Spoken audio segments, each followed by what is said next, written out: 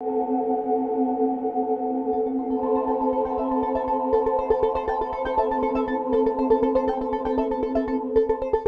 hello, my name's Rupert Kaul. I'm an infectious disease doctor at the University of Toronto, and I spend most of my time doing HIV research. We are currently doing a clinical trial of a probiotic called VSL3 that people will be starting at the same time that they start their antiretroviral therapy for their HIV infection.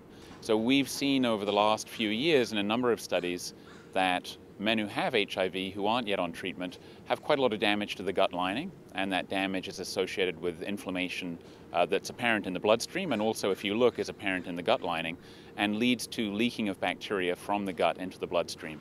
And that actually is felt to be one of the causes of progressive immunodeficiency and AIDS.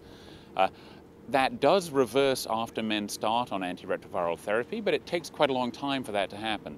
And studies that we've done show that even after a year, there is very significant ongoing leaking of those bacteria into the bloodstream and significant increased immune activation. And it takes up to 8 to 10 years for that to come back down to normal.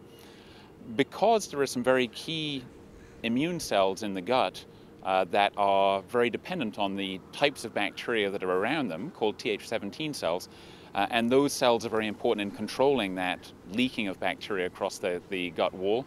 We think that by starting people on probiotics, that is healthy bacteria in a pill or powder form, at the same time that they start their antiretroviral therapy, we may be able to accelerate the restoration of gut immunology and reduce inflammation faster in the bloodstream. And we think that in the end, that is going to correlate with reduced adverse outcomes like heart attacks and other adverse health events that are caused by inflammation.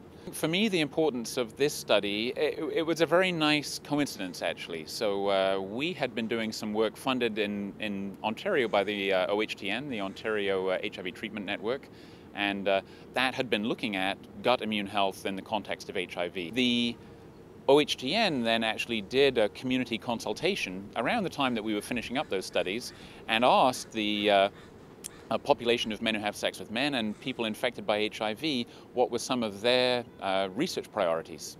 And the testing of natural products and the testing of probiotics were felt to be one of the things that they were very interested in seeing further research done in.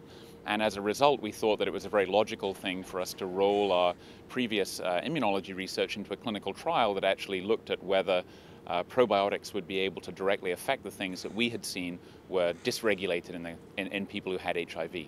So it was a very nice synergy between, I think, what the community was interested in testing and what we had the skills to test. So that's really how we got interested in this trial.